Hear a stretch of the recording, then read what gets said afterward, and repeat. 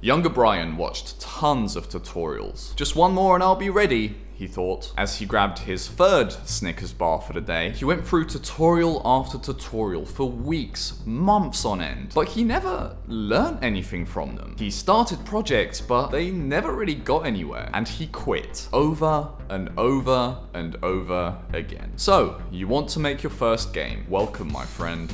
Welcome to hell. I'm Brian, and I'm a full-time game developer. And my goal is to take you from an aspiring developer to a game developer that has some success of their own. The first thing you must know is to start now. Seriously, don't wait one more day. You need to start now. If you have any apprehensions about starting, let go of them. Seriously, even if you don't know any coding, just download Unity or whatever engine you want to use and start now. When I finally decided to stop eating burgers all day and actually do something with my life, I just watched tons of tutorials. I just thought that was going to be the thing that was going to make me successful. So every day I would wake up and I would find a new course to go through. These courses would take me 3 or 4 months. They'd be filled with projects that I didn't care about and I would never actually finish. I'd just do them for the sake of doing them. And all of these projects were filled with pointless information that I wasn't going to need anyway. I've always thought that the best course of action is to just jump straight in, and this has recently been confirmed for me. In the past few months, me and my business partner have hired an artist to work full-time making art for our indie game. His name is Jonathan, and Jonathan basically just did art and animations his entire career. Long story short, we recently decided to add the Steam inventory to the game to let people get cosmetics and unlock cosmetics at the end of games. Coding this requires quite a lot of knowledge and isn't a simple task, even for me. But Jonathan said he wanted to try doing it for himself, and believe it or not, within a month he made the entire system from scratch all by himself without even asking me how to do anything. He started from nothing and basically learned to code from scratch in that time. And this was a task that even I was intimidated by, even after already creating the whole game. You can do the same thing with your game, just break it down. Sure, making a whole game from scratch when you know nothing might be overwhelming, but if you just break the game down into smaller sections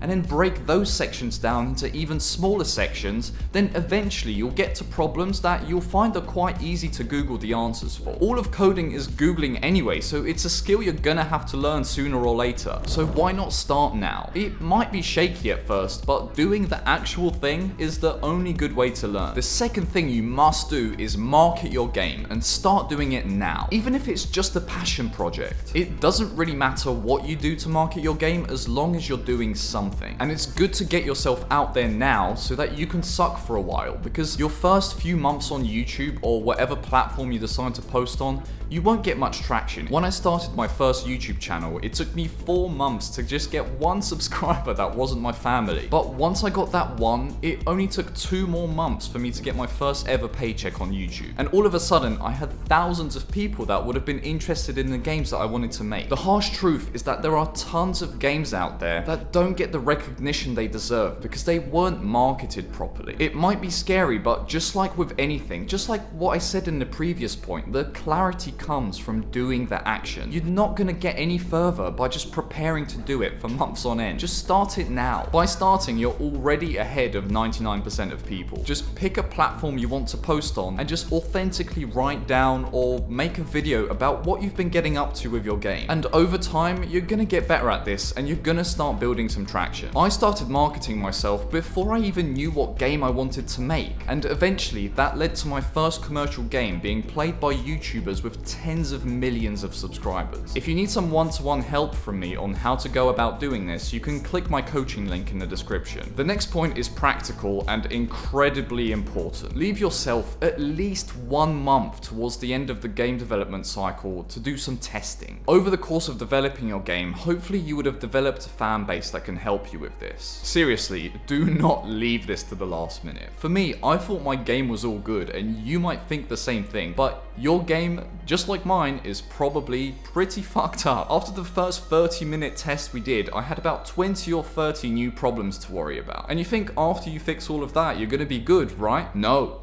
The next time you test, you're gonna have the same amount of bugs, except this time there may be 1 or 2 less. And it's just gonna be a cycle of testing, finding a bunch of bugs, fixing them, and repeating. And if you don't leave yourself at least a month for this, it's going to be incredibly stressful. Ask me how I know. The next thing you need to know is that it's going to get boring, and that's okay. Even the things we love doing aren't going to be fun all of the time. That's why it's incredibly important to have some sort of purpose behind what you're doing. That isn't just making your game. That is beyond just making the game. Imagine you're about 3 or 4 months into your development cycle. All the hard features have been added, and you're currently just grinding out new items, new skins, whatever you need to grind out to just get the game done. And every day seems like it's the same thing over and over again. You begin to question why you even started doing this in the first place. Your to-do list is getting bigger and bigger. It doesn't seem to be shrinking at all. Now, if your purpose was to just make this game, get it done, and release it, you'd probably question,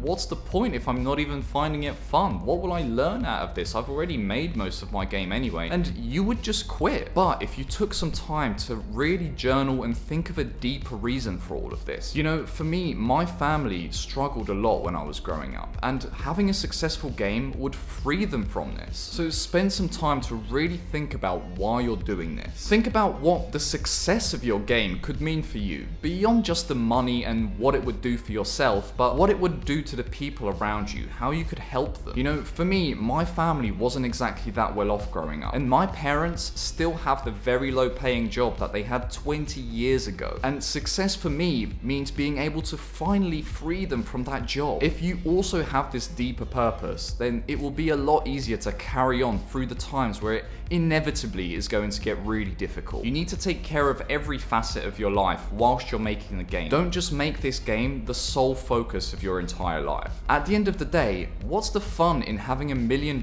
in your bank account if your blood pressure is so high that the doctor has to check whether the machine has broken? That's what happened to me. Take care of your fitness and your mental health as well, and it will reflect back into your game. And the same goes the other way. If you don't care about your fitness or your mental health, it will also reflect in your game. I didn't really get any success online until I started caring about this stuff. I just spun my wheels for years, like I said to you earlier. So if you're anything like I was, drop the chocolate bars, start going to the gym, and start journaling and meditating. Seriously, you'll be surprised how much that stuff helps. Even if it sounds cringe now, just give it a try. I feel your pain. I was once in a situation I didn't want to be into. I had a 9-to-5 job that I really hated going to. I would leave my house at 6 AM and be back by 8 PM. I would live for the weekends and always got depressed on a Sunday evening when I knew Monday was right around the corner. I hated the fact that every day was the exact same and that there was no prospects for me to improve beyond just getting, a 10% salary raise in the next 3 years if I was lucky. I was in that situation too, but now I can do